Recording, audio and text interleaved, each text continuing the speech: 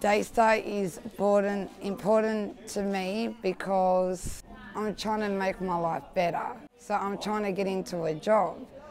But at this point, nothing's working out because I don't have the skills. And because I'm a slow learner, I can't pick it up straight away. Your job coach asks you what group you want to be in, and I said food care because it will help my skills. I help like putting the items on the shelf.